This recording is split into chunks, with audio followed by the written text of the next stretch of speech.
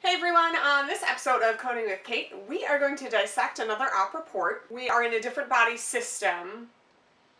This one is cardiovascular, so we are talking about arteries, veins, etc. And it looks like it's a femoral artery bypass, but we'll see. Okay, so our indications for the operation say this is a 59-year-old white man who has undergone attempted right iliac balloon angioplasty approximately 2 weeks prior to this admission. We were unable to open the right external iliac artery, and at this point in time the patient presents for an elective femoral bypass graft. So before we write anything in our notes, we're going to read the actual procedure and see if this truly is a femoral bypass graft or if there's more procedures that happen within it, etc. So it says the patient was taken to the operating room and placed in the supine position. Once adequate epidural anesthesia had been obtained, the patient's lower abdomen and bilateral lower extremities were prepared and draped in the usual fashion. So this is good to know where the approach is happening. In the lower abdomen and in both extremities. Incisions were made in both groins simultaneously. So incisions, that tells us somewhat of our approach. And each common femoral and superficial femoral artery was approached using blunt dissection to the subcutaneous tissue. So that blunt dissection, we'll see how far in they go to actually go to the body part, if the blunt dissection means open approach or percutaneous. I'm not sure yet. The common femoral artery, superficial femoral artery, and smaller arteries were then identified and isolated with LIGA loops. So they are being isolated and moved out of the way. On the left side, the common femoral artery and superficial femoral artery were palpated and noted to have an arteriosclerotic plaque posteriorly, but a soft anterior area of the artery proximal. This point was chosen for an anastomotic site. So we know that's the femoral artery and superficial femoral artery on the left side. And that was chosen for the anastomotic site. So the anastomotic site, or anastomosis, that's when two tissues of two separate body parts are sewn together or connected together. The patient was then heparinized, and after waiting an appropriate amount of time, a 1.5 centimeter arteriotomy was then made. Now, arteriotomy, when I was first reading through this, I had to Google and figure out arteriotomy. Is that integral to this procedure, or is that a separate procedure? It's integral. It's just essentially an incision into the artery. That's all that means. The prosthetic graft, ooh, that is our device, was then chosen to be a ringed Gore-Tex 8 suture. A tunnel was then created from the right groin to the left through the tissue and over to the right groin. The right common femoral artery was then examined and noted to have plaque posteriorly, but was soft anteriorly. So we know that there's a tunnel from right to left.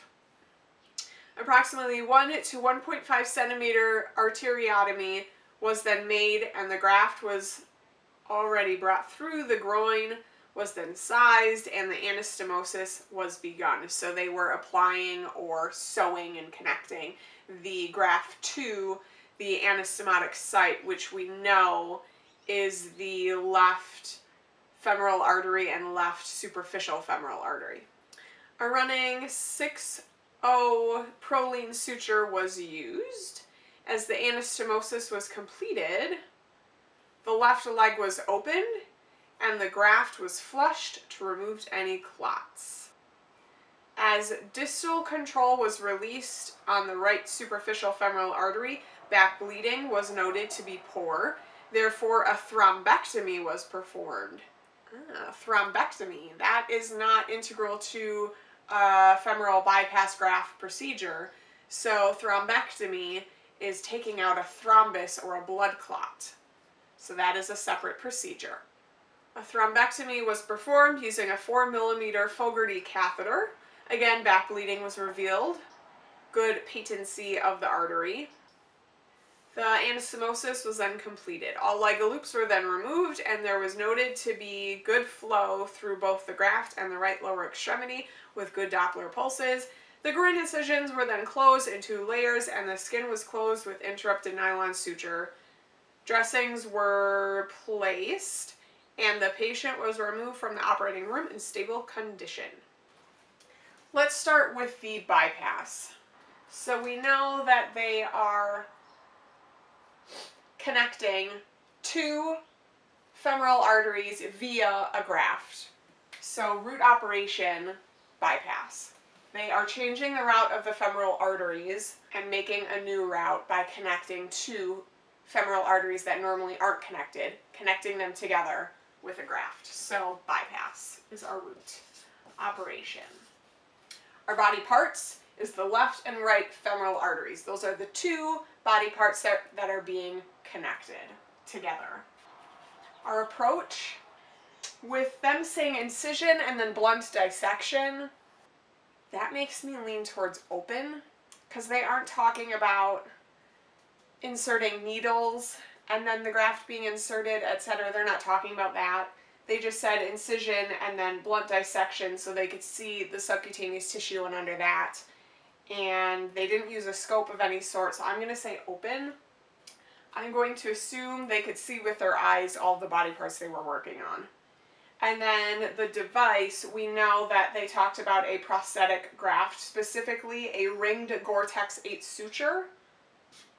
Now with prosthetic, since that is not human tissue from either the patient or some other human, we know that they're going to use the term synthetic. So this is for our bypass. Now we have the thrombectomy. Okay, so a thrombectomy, they are removing a blood clot or a thrombus. If we remember from a previous root operation video, which I'll have a link in the description, the root operation that talks about removing a foreign object or byproducts of a physiological process such as a blood clot, hematoma, thrombus, etc. Since they are not connected to its surrounding tissues, they're just floating around freely, the root operation would be extirpation for a thrombectomy. And I believe if we go into the index of our PCS code book and we go to thrombectomy, it says C extirpation. So even in the index it lets you know what root operation to use when certain medical terms are used. So thrombectomy, extirpation. The body part, I noted that to be on the right superficial femoral artery because there was back bleeding and that was noted to be poor. Therefore, a thrombectomy was performed. So right femoral artery. And then the approach, since this was happening at the end of the bypass procedure, they didn't really make any extra separate incision for this. I'm going to say the approach is still open. Because while they had the patient opened up after they completed the bypass, they just went in and then did this part on the right femoral artery. Okay, so this is what I have. And when we go into the book in the next video, in the PCS code book, we can start filling in and further defining some of these, because with a bypass, most bypasses except coronary artery bypasses. Other bypasses, the body part is where the bypass started and then the qualifier is where it ended. So with this bypass, we know it's starting in the left femoral artery and going to the right femoral artery. So when we actually get into the book, we'll be able to fill in those appropriately. And then we can also figure out the other characters of our code. The section we're in, the body system we're in, etc.